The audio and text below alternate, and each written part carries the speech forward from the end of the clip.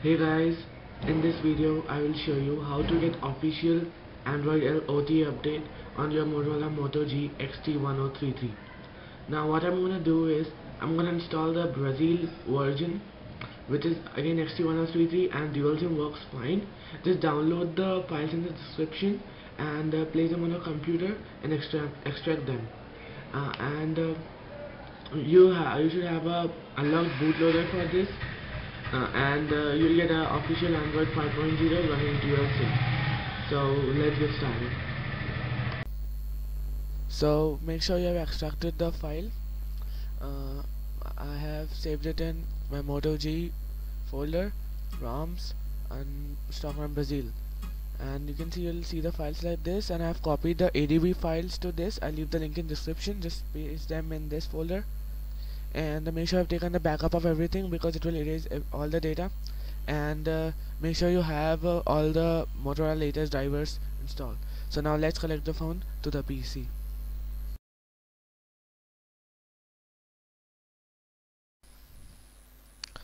I have found the easy way out.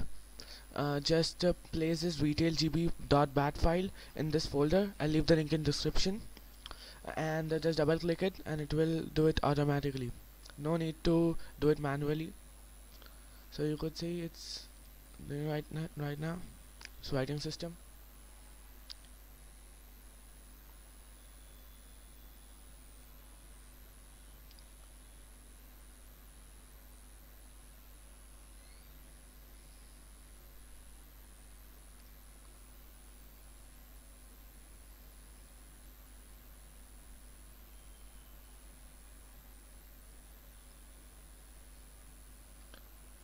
I'll be back when it's done.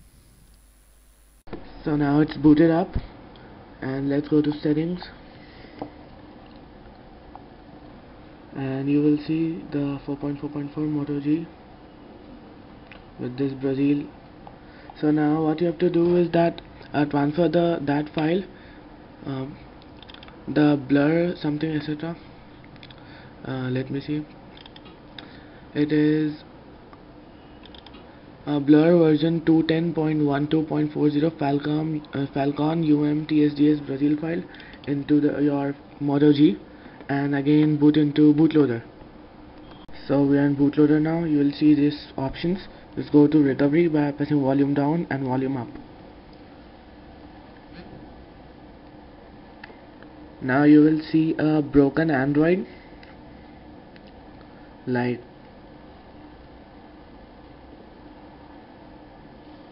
this. Now press power button and volume up simultaneously.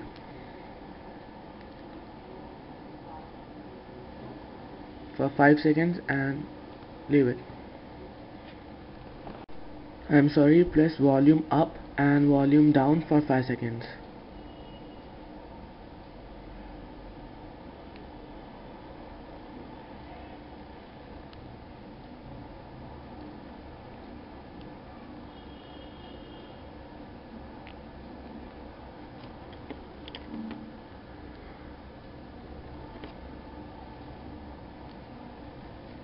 I'm sorry, I got it. Just press volume down and volume up for 5 seconds and then press volume up.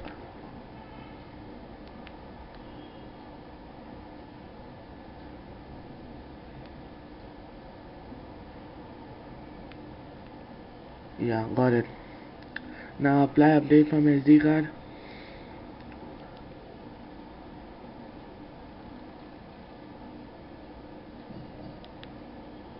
And select this blur version.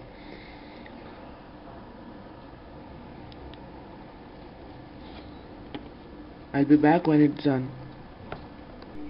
It's done now. It took about 15 minutes.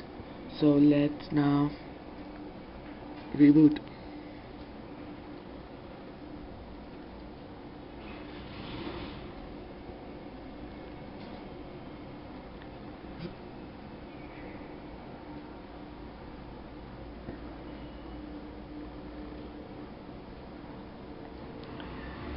Let's hope there are no bugs, because I faced some 2 or 3 bugs in CM12.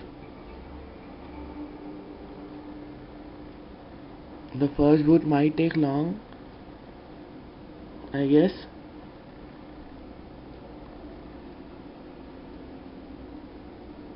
I'll be back when it reboots. So it has booted up and you can see the new lock screen.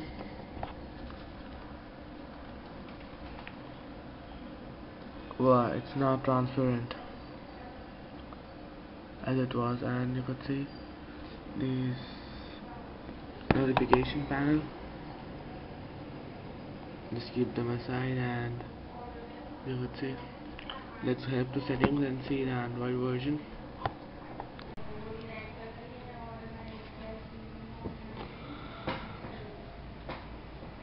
You could see I'm at 5.0.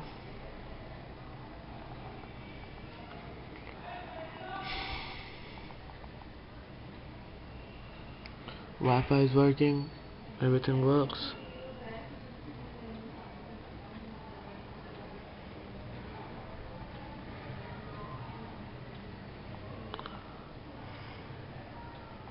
Wait.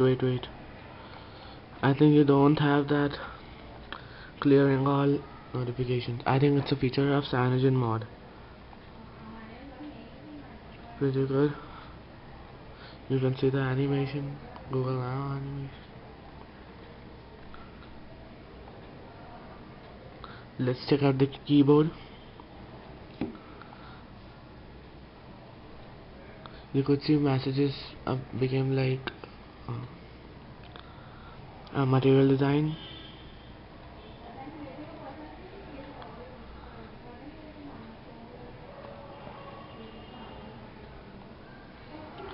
You could see sliding works in a new keyboard. Let's type.